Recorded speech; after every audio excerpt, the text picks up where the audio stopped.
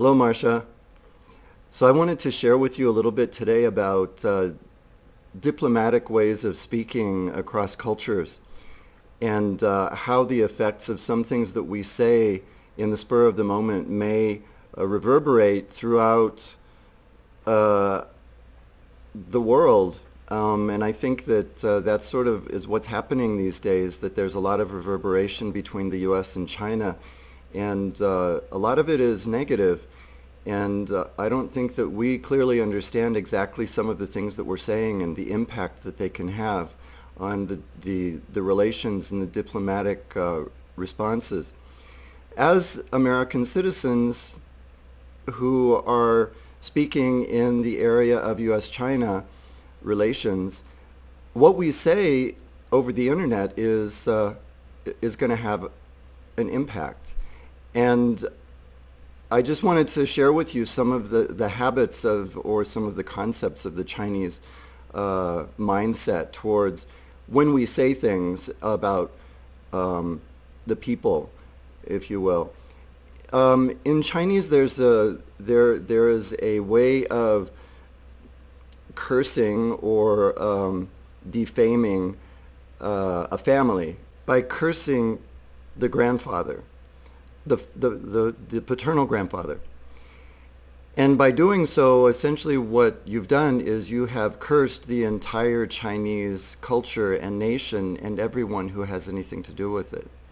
In our mindset, that doesn't really make sense, but that's very much a reality for the Chinese people, that when somebody curses a person in the family who's previous or prior, then that essentially is cursing the whole family. And so I just wanted to let you know that by saying that China has 5,000 years of lying and stealing, I think it was what you said, that essentially what you've done is you've cursed the whole Chinese culture and everybody that is included in it, and that would be Confucius and Lao Tzu and everybody. And so essentially you have cursed. You have, the word in Chinese is ma, and we don't really have that word in English. It's the closest to it would be cursed or to swear, but it goes much deeper. And so essentially you have done that to the entire Chinese ethnic group.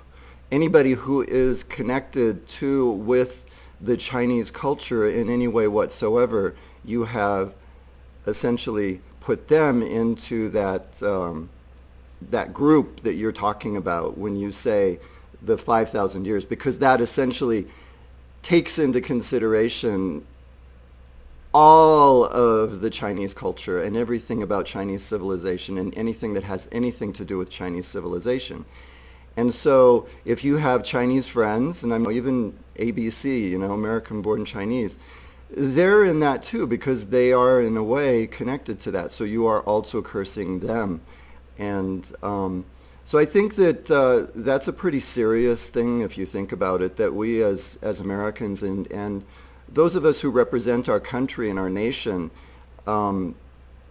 should be careful of. And I think this is where it's so important that we understand the different implications of the things we say that we don't recognize, just like Mr. Chen, he said something, but at the same time, was he also reacting to the knowledge, the awareness, or the visceral experience of you having just called his whole ancestry and everything about him and his country liars and thieves. So I just wanted to share that with you, a little more insight about Chinese culture, the way the Chinese think, and better practices for interacting with other cultures. I hope you have a great day.